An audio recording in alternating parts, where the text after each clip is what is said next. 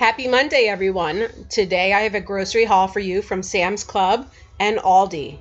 First up, I picked up 2 bags of Brussels sprouts from Aldi. These were $1.09 a bag.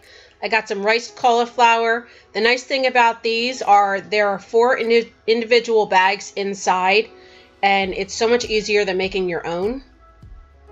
I picked up a bag of broccoli. Now that it's getting colder out, Xander asked me to pick up some hot chocolate mix. He also asked me to pick up some cereal, so I grabbed a few boxes of that. We grabbed another container of cashews, some more rice, got some spaghetti. Also got this extra virgin olive oil and avocado oil. Hubby got some muffins and apple fritters for breakfast for work. We were all out of lemons. I got a bag of those. Some Gala apples.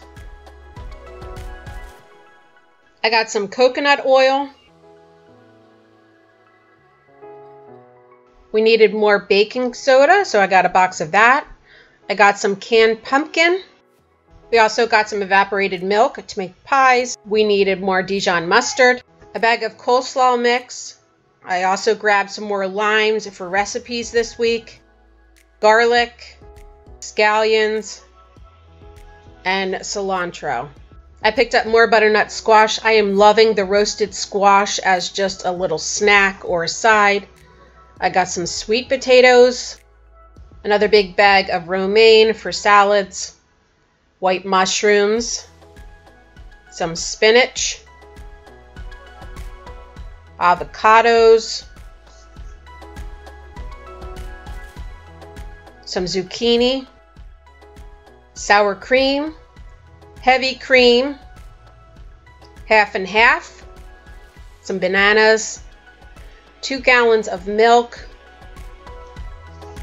some sharp cheddar cheese to snack on, 2 pounds of bacon, some Mexican style cheese. I don't typically go for the finely shredded, but that's all they had in the Mexican style.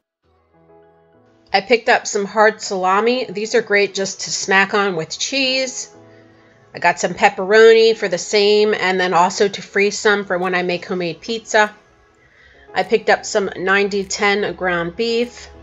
I got these boneless pork shoulder at Aldi. I've never had them, but they were only $1.99 a pound, so I picked them up for dinner one night. Thanks so much for watching. I hope you have a fantastic week, and I will see you soon. Bye.